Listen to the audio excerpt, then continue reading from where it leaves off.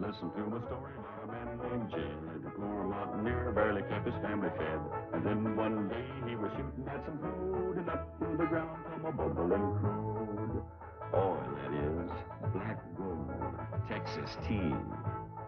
Well, the first thing you know, Jed's a millionaire. The kid folks said, Jed, move away from there. Said, California is the place you ought to be. So they loaded up the truck and they moved to Beverly Hills, that is, swimming pools, movie stars.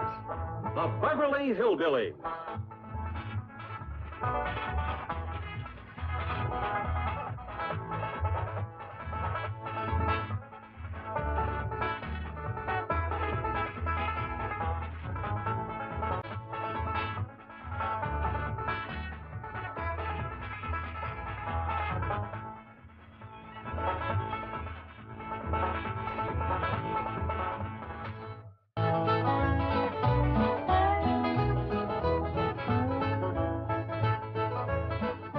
That's fine right there, Mr. Brewster. Jethro!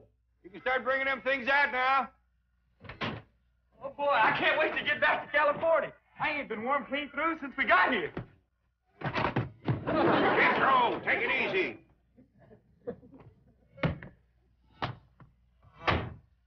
We've been sleeping on a hard floor. It'd be awful nice to get in the warm bed for a change. I'll take it, Jethro. Jethro, I said take it easy. Granny ready? Yeah, just putting on her gaiters. I'll bring her right out. Well, I hope you'll come visit us in California. We'll be mighty glad to see you, especially Pearl. Her and Jethrine's coming to stay with us. Big overgrown.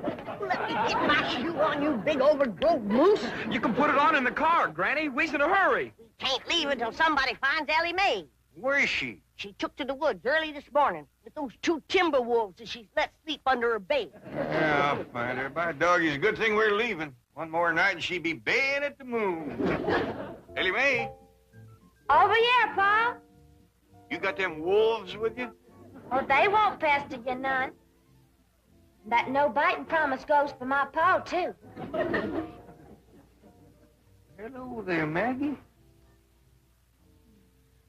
Ellie, honey. Mr. Brewster's waiting, and we got to pick up Pearl and Jethrine and drive clean to the airport. St. Pearl and Mr. Brewster are getting married? Well, no, not yet. Maybe never. But Pearl's satisfied.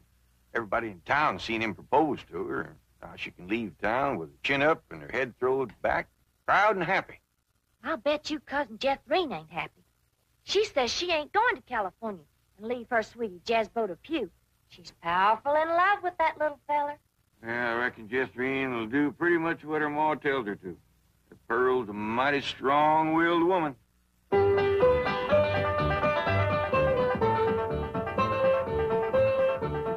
Jethrine's pretty near time for them to pick us up. Now, no more sulking. You're coming to California. I don't want to hear no more argument about it. Okay, Ma, I'm coming.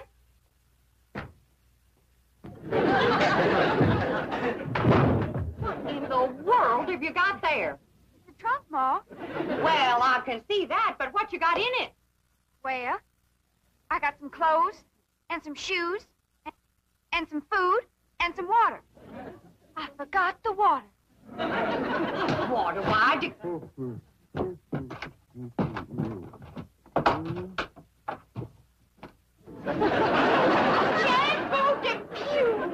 Oh! Miss Bodine, that daughter of yours is a mighty strong-willed girl. Did she put you in there? I think so. I told her I couldn't go to California with her. And that's the last thing I remember. Oh, don't let him get away. Jethrine, you put him down. This minute. What's the matter with you? Why, that poor boy could suffocate in that trunk without no air.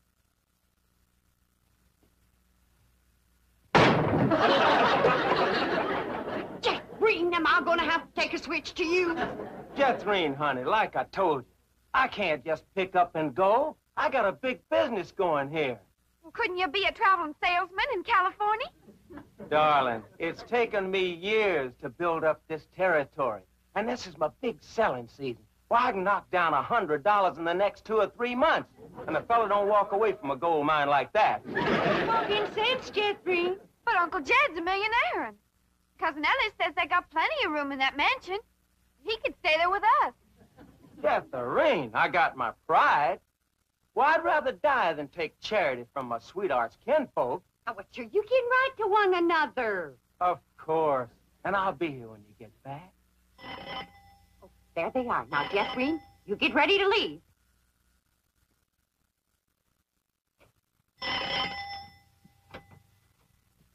Oh, Mr. Brewster, I thought it was my boy Jethro. Cousin Jed come to pick up the suitcase.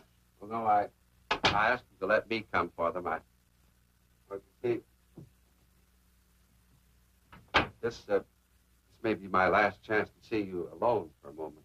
Alone? You? Me? Us? Well, why would you... Well, first, I want to thank you for publicly breaking our engagement after I lost my head, as I did last night. Oh, shucks. I didn't mean it when I said yes. It was just nerves and excitement of the moment. Well, you were very sweet about it. Yeah, well, but now that my head is clear and I'm thinking straight, well, I realized I couldn't get married right now. Some man would lose a wonderful wife. My goodness, I got family obligations, you know. Why, Cousin Jed's been after me 3 or 4 months to come to Beverly Hills and get that wild daughter of his proper dressed and acting like a lady. I'm going to miss you, Mrs. Bodine. Yes, well, he's in desperate need of me. I don't know what come over me last evening, but now that I had a good night's sleep and my morning coffee, got my wits together, well, I could just laugh at myself for even considering marriage. Mrs. Bodine, I just want to say that I think you're a splendid woman, and I'm sure our paths will cross again. And, well, I'd consider it a great honor if you'd allow me to kiss you goodbye. Kiss me? Well, I hardly think there'd be anything wrong with that. Now, Miss Brewster, is that a new Hattie Pearl? Oh, Ellie Mae, look, Jeffrey's in there saying goodbye to her sweetie, Jasbo Depew. So why don't you go in and say goodbye to him, too? Huh? All right. I ain't never met him. Catherine, you're just going to have to get it through your head. I cannot go to California, and that's that. Howdy. Well, hi, Cousin Ellie. This here's my sweetie, Jasbo Depew. Howdy, Jezbo. And a great big howdy to you. This girl is the cousin you've been telling me about? Yeah, Jasbo. She's the one we'll be staying with in California. Well, poke me another air hole, baby, and let's go.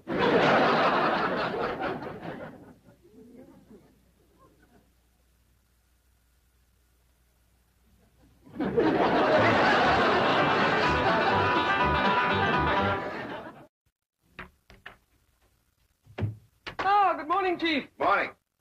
Well, I just had a call from Brewster in Tulsa. The Clampetts are on their way home. Jethro? Oh, I mean the Clampetts. Yes, and they're bringing a cousin and her daughter along. That'll be 6 of them. I think I'd better order an extra limousine. Chief, if I may suggest, the personal touch is very important to these people, and they are the bank's largest depositors. I would be happy to volunteer my car, and myself, I can take at least half the load. Jethro. And the luggage. See, Chief, I have bucket seats, and Jethro is quite a bucketful.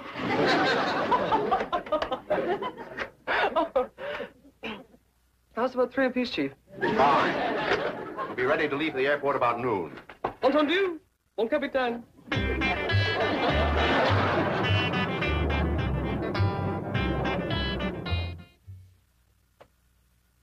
Time to leave for the airport, Miss Hathaway. Right.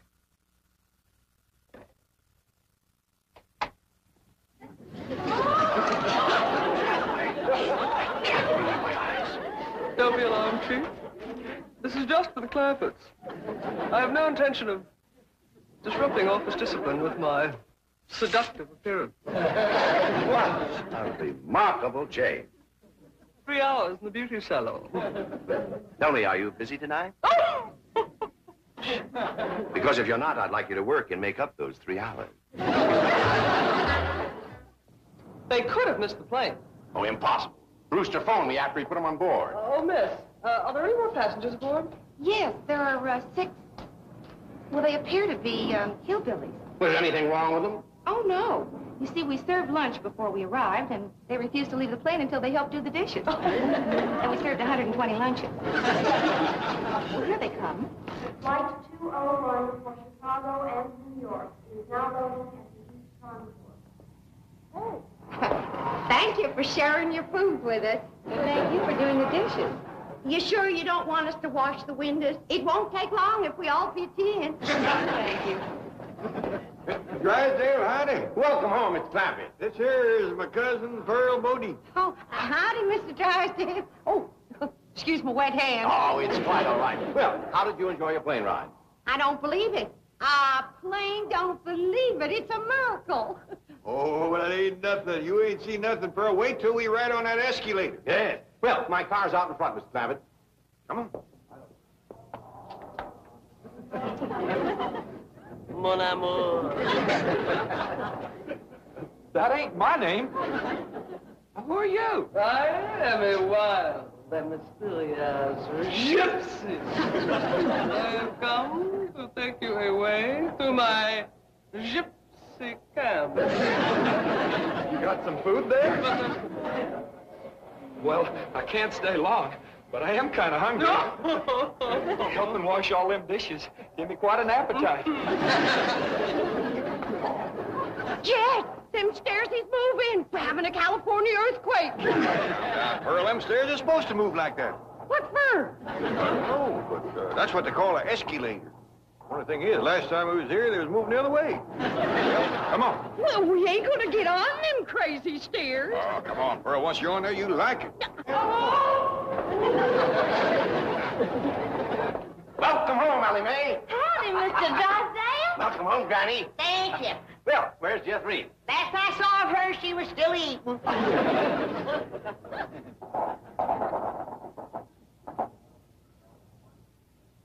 Well, now, that wasn't bad, was it? No, it was fun. Let's go up and ride down again. Oh, no, Pearl. It's fun, all right, but it just ain't worth fighting your way back upstream.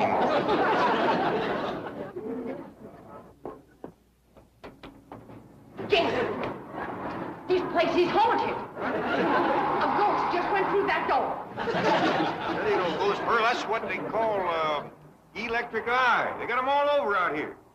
Well, you go first. I ain't taking no chances on crowding a spook.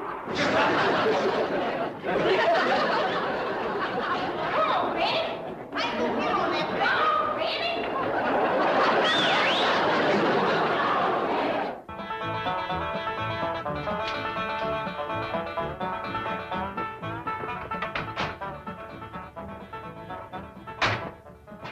I'll go with Martin and take the luggage around to the service entrance.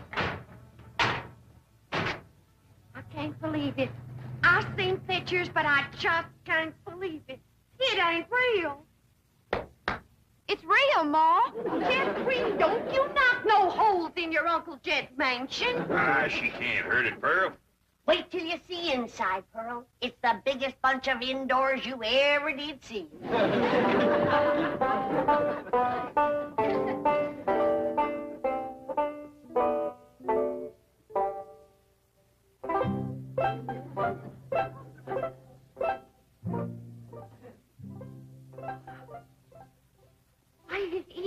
It's a palace.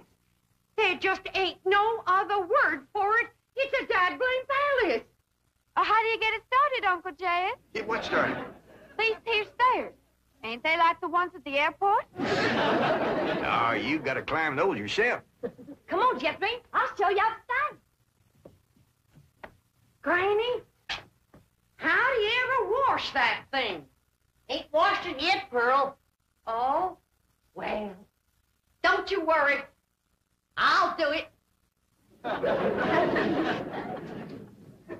Pearl, now this here is what they call the drawing room. Drawing? Wait till you see this pie Annie. The whole thing is hand-painted. Yeah, Pearl. Ain't that just about the prettiest pie Annie you ever did see? It's got pictures on it.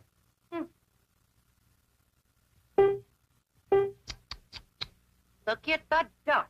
Granny, did you run up them curtains? No, they was here when we came. Well, as soon as we get settled, I'll run up some new ones. Them windows ain't been washed in weeks. Well, Pearl, you know, it's a mighty big house. It'd take a miracle woman to get it all done. Looks like I've come just in time, huh? Where's the kitchen, Jack? I'll show you. 32 rooms in this house, and something tells me it ain't gonna be big enough. What do you think? Well, I think I should have brought my coal oil stove. For your information, Miss Pearl, we got gas. Well, I don't wonder. Nothing but uncooked food. Your pump is stuck tight. It ain't been used so long. Pearl. You know, Granny, we got a lot of work to do to get this kitchen in shape. Granny, did you tell Pearl this is the kitchen? I ain't been able to tell Pearl nothing. She won't quit flapping her trap long enough. Pearl, come on. This here is the kitchen. That there is what they call a pantry. My stars and God. What? A person could feed an army in here.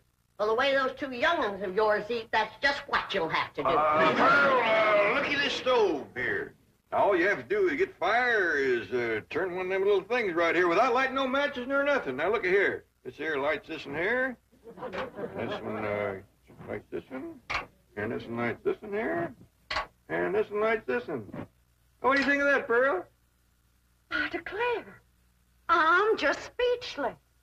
That'll be the day. Look at this icebox here. Just take a look. You ever seen anything like that before? Look at that.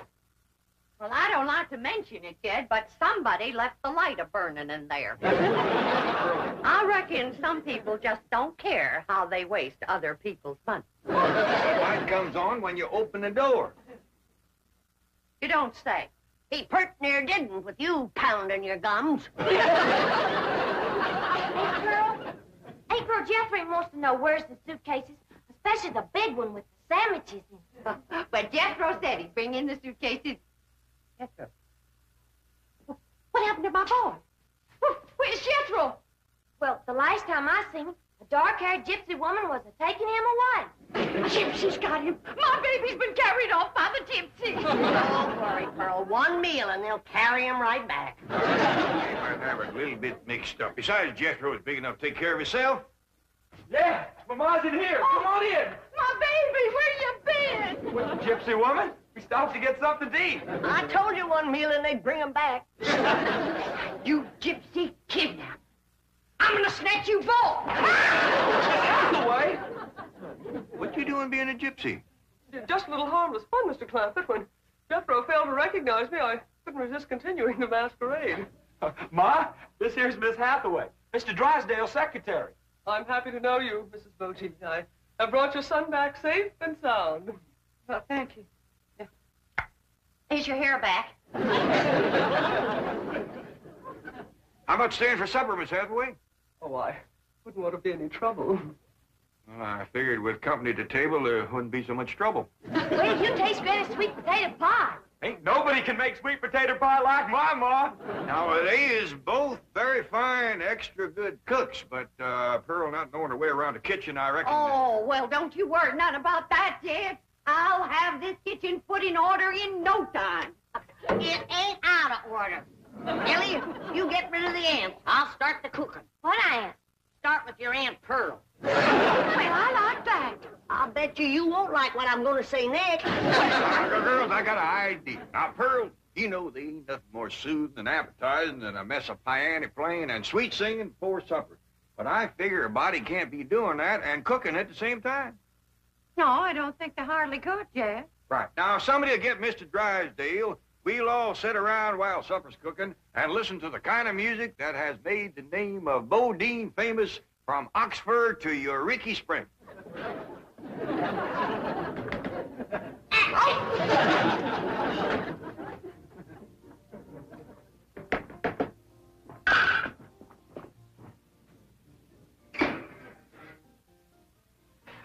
Ever see anybody bake a fluffier pie than that one? Some folks don't know that cake is fluffy and pies is juicy.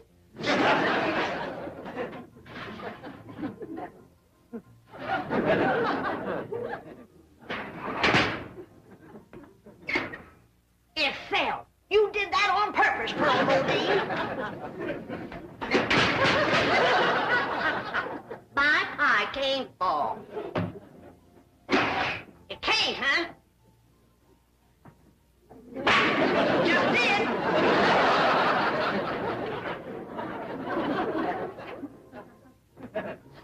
playing me. Earl, I ain't never heard you play the piano any prettier than you're playing that right. You ain't playing the piano. You betcha I ain't.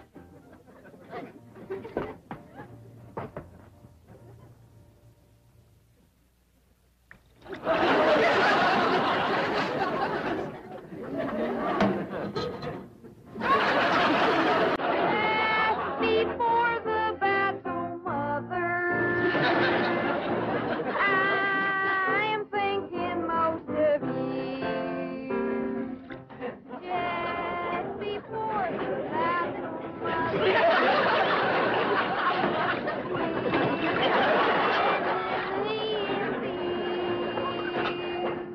how I wish, dear sweet mother, you were here beside me.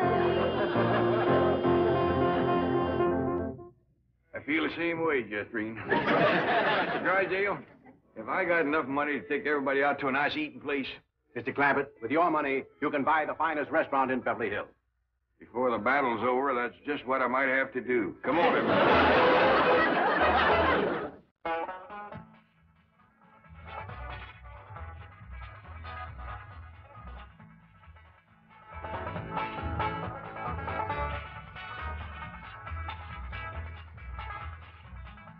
Well, now it's time to say goodbye to Jed and all his kin. They would like to thank you folks for kindly dropping in. You're all invited back next week to this locality to have a heaping helping of their hospitality.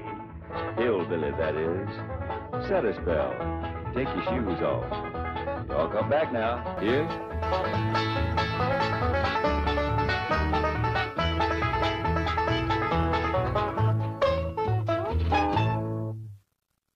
This has been a Filmways presentation.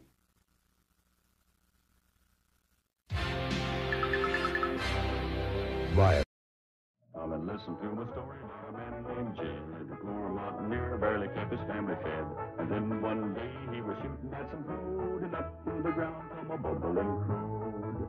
Oil, that is. Black gold. Texas tea. Well, the first thing you know, Jed's a millionaire. The kid folks said, Jed, move away from there. Said, California is the place you ought to be. So they loaded up the truck and they moved to Beverly Hills, that is.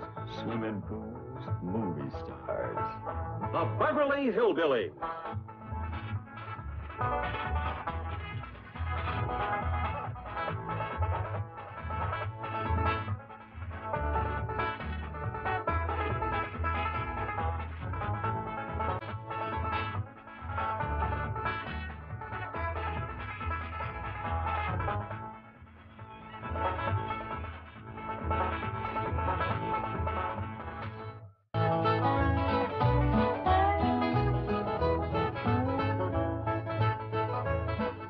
That's fine right there, Mr. Brewster. Jethro! You can start bringing them things out now. Oh, boy, I can't wait to get back to California. I ain't been warm clean through since we got here. Jethro, take it easy.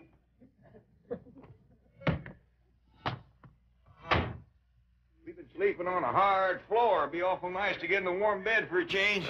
I'll take it, Jethro. Jethro, I said take it easy. Granny ready? Yeah, just putting on our gaiters. I'll bring it right out. Well, I hope you'll come visit us in California. We'll be mighty glad to see you, especially Pearl. Her and Jethreen's coming to stay with us. Big overgrown. Let me get my shoe on, you big overgrown moose. You can put it on in the car, Granny. We's in a hurry. Can't leave until somebody finds Ellie Mae. Where is she? She took to the woods early this morning with those two timber wolves that she's let sleep under her bait. Yeah, I'll find her. By doggy, it's a good thing we're leaving. One more night and she'd be baying at the moon. Ellie Mae, Over here, Pa. you got them wolves with you? Oh, they won't pester you none. That no-biting promise goes for my pa, too. Hello there, Maggie. Ellie, honey. Mr. Brewster's waiting, and we got to pick up Pearl and Jethreen and drive clean to the airport. Ain't Pearl and Mr. Brewster getting married? Well, no, not yet. Maybe never. But Pearl's satisfied. Everybody in town seen him propose to her. Now she can leave town with her chin up and her head thrown back, proud and happy. I'll bet you Cousin Jethrine ain't happy. She says she ain't going to California and leave her sweetie Jazzbo Pugh. She's powerful in love with that little feller. Yeah, I reckon Jethrine will do pretty much what her ma tells her to. The Pearl's a mighty strong-willed woman.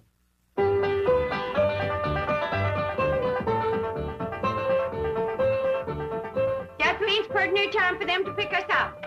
Now, no more sulking. You're coming to California. I don't want to hear no more argument about it. Okay, Ma, I'm coming.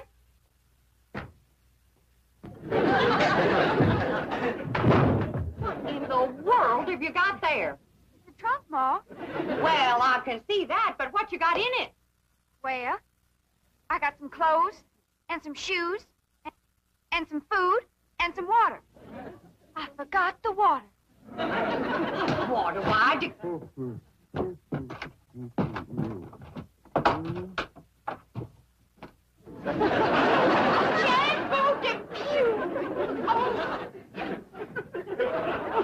Miss Bodine, that daughter of yours is a mighty strong-willed girl. Did she put you in there? I think so. I told her I couldn't go to California with her. And that's the last thing I remember. Oh, don't let him get away. Jethrine, you put him down. This minute. What's the matter with you? Why, that poor boy could suffocate in that trunk without no air.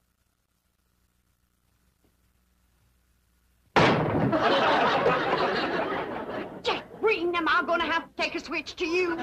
Jethrine, honey, like I told you, I can't just pick up and go. I got a big business going here. Well, couldn't you be a traveling salesman in California? Darling, it's taken me years to build up this territory. And this is my big selling season. Why, I can knock down $100 in the next 2 or 3 months. And a fella don't walk away from a gold mine like that. Talking sense, Jethrine. But Uncle Jed's a millionaire. And Cousin Ellie says they got plenty of room in that mansion. He could stay there with us. Jethrine, I got my pride. Well, I'd rather die than take charity from my sweetheart's kinfolk. Oh, what, sure, you getting right to one another. Of course. And I'll be here when you get back. Oh, there they are. Now, Jethrine, you get ready to leave.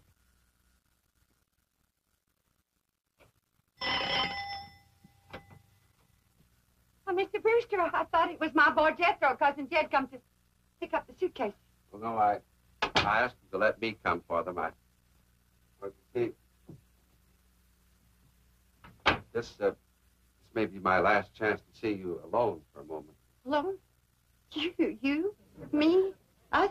Well, why would you... Well, first, I want to thank you for publicly breaking our engagement after I lost my head, as I did last night.